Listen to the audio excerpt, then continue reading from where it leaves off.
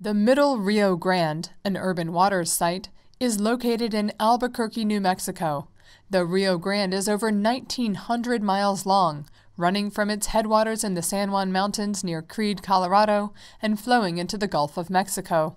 Today, the watershed faces many challenges, such as balancing a finite water supply and dealing with long-term drought exacerbated by climate change.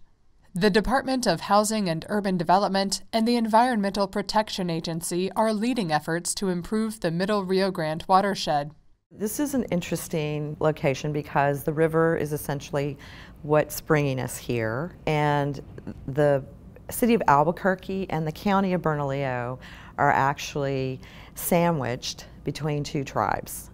And so you have the Sandia tribe, or Pueblo Sandia, which is on the north end of Albuquerque, and then you have the Isleta Pueblo, which is on the southern end of the Middle Rio Grande. Through the partnership, many efforts are underway to transform the waterway and drive urban revitalization.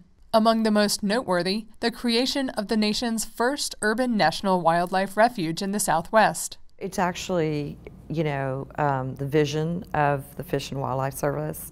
They essentially, there's this parcel of land, it used to be a dairy farm, and so they became interested in it because of the habitat that was coming through this area just naturally. It is the first urban refuge designated by the Department of Interior.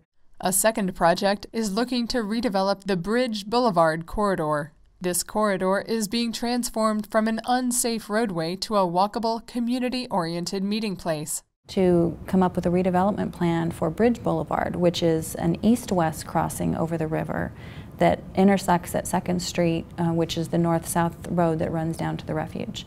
And so Bernalillo County received this grant. It was $500,000 to put together this plan, and they spent almost 2 years meeting with all of the neighborhood associations, doing surveys, going door to door, having charrettes to come up with a way to address a corridor that had become tremendously unsafe. The Bridge Boulevard project will reduce traffic congestion, revitalize neighborhood businesses, and manage environmental impacts.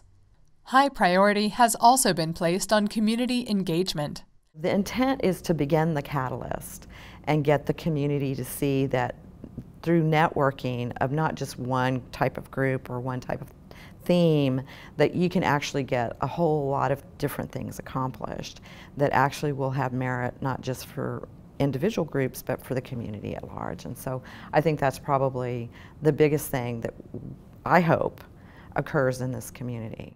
This particular partnership, the biggest accomplishment I think that we've had so far has been introducing people to each other. And so my hope is that a few years from now, the entire community, everybody who lives in the watershed, will understand that they live in the Middle Rio Grande watershed and what that means and how they can be good stewards of their water source.